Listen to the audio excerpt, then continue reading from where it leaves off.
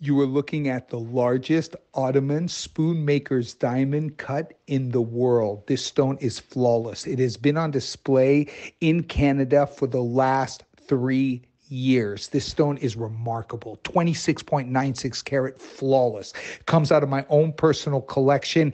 Even the mine owner's collection had nothing like this. This is just rare. This was one of the first crystals that came out of the mine when I discovered the deposit. If you follow my documentaries on the major networks, this particular stone was one of the biggest and one of the nicest that came out. It's been on display. It's great to see it back. The color is perfect. The brilliance and dispersion is amazing. Stones like this now, go to Zultanite.com, do your research, and you'll see this particular size, 20 carat up, there's less than 10 or 15 stones in the world, and they sell for 15,000 a carat and up. And they at Zultanite.com have zero because nobody has these stones. There's less than 15 in the world that are flawless. This is a remarkable piece.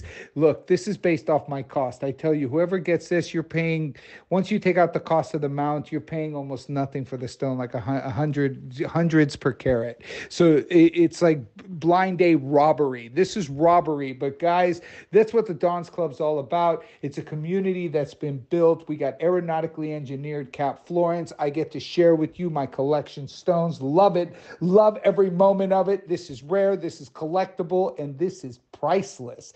This stone, I tell you right now, you cannot replace this stone even for 400 grand. You just can't replace it. There's just nothing out there like it.